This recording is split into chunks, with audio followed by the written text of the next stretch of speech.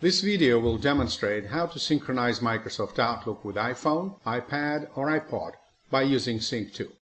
Start by setting up Sync 2 profile on your PC to synchronize your Microsoft Outlook data with Google. Then, configure your device settings to allow data synchronization with your Google account. After the setup is completed, access the synchronized Outlook data on your device at any time. After Sync 2 is installed on your PC, click New to set up a synchronization profile. Now choose the first option. The synchronization ID is not required when synchronizing Outlook with Google. After that, select the Internet option. Choose Microsoft Outlook synchronization with Google Contacts, Calendar and Tasks. In the next step, specify Outlook data for synchronization. Choose whether to sync Outlook Contacts, Calendar or Tasks. Now let's log in to your Google account.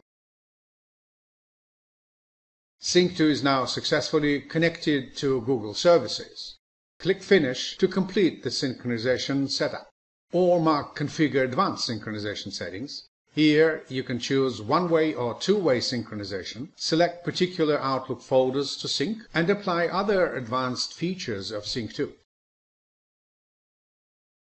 The synchronization is now in progress. Now, configure iPhone or iPad settings to allow synchronization with the Google account. To do this, tap Settings and select Mail, Contacts, Calendars.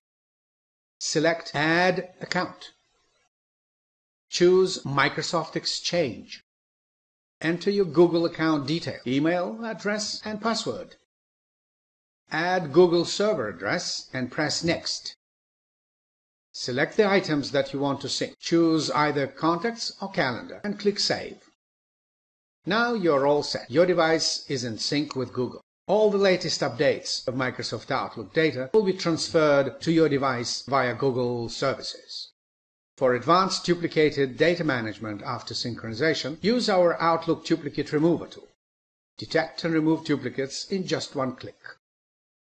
Check out more of our video tutorials and learn how to synchronize Microsoft Outlook by using Sync 2. Thank you for watching this demo.